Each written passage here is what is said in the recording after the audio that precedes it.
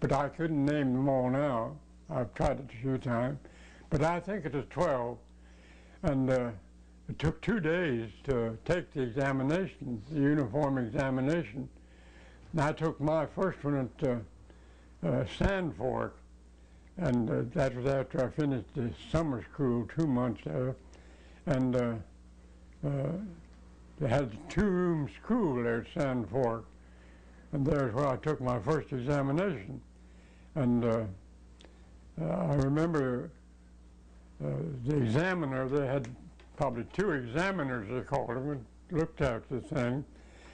And I was in one room over there, which of course they had them seated all around and had us scattered as much as possible, you know, so I couldn't look over there and see that fellow couldn't cheat. Well, I hadn't the least idea of cheating. I didn't have anything to cheat with, but a lot of boys did, and women too. But anyway, I was over in that room there, and the examiner, a big, tall, dark-complected, name was Mick, Lafayette Mick.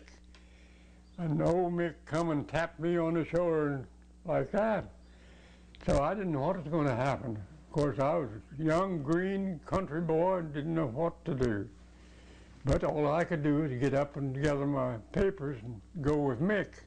So Mick took me over in the other room and put me at a seat. That was all there was to it.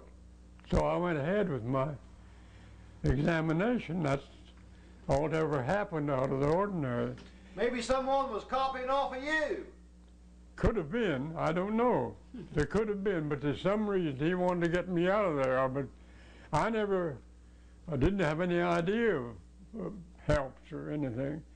But anyway, you see, when we'd finish our subject, we'd fold it up and take it to the examiner, and after it was all in, why, he'd wrap them, seal them, put a stamp on them, sealing wax, and then they'd go to Charleston, and they were supposed to be graded at Charleston.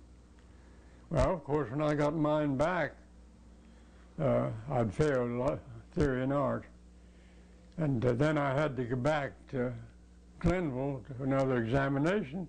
That's all it took, just theory and art, and I had to wait till the second day, you see, because I had 2 days for the examination. I had to wait till the second day, and that was the last subject on the second day. So I had to stay there all